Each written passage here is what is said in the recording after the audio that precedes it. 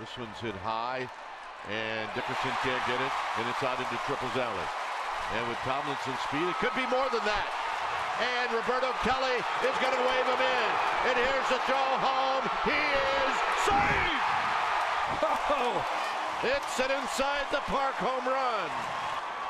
He would be one of the guys to do it, because he has a way of just picking up speed. Well, let's take a look. I mean, it splits the gap. It has a slice going away from Dickerson to center fielder, and he cannot catch up to it. And once it gets by Dickerson, with Tomlinson's speed, there's an opportunity. A little bit of a collision right there provides a little more time. Yeah, who's going to pick it up?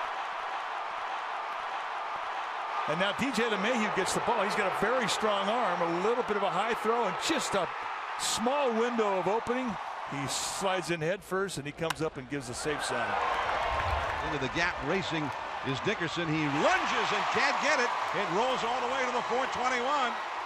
Tomlinson heading for third. He's going to be waved by Kelly. Here comes the relay by LeMahieu. Here's the slide. Swing! It's an inside the park home run for Kelby Tomlinson.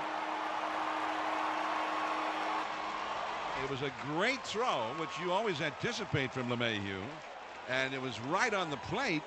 Literally, it was Tomlinson sliding in under the tag for the inside the park home run.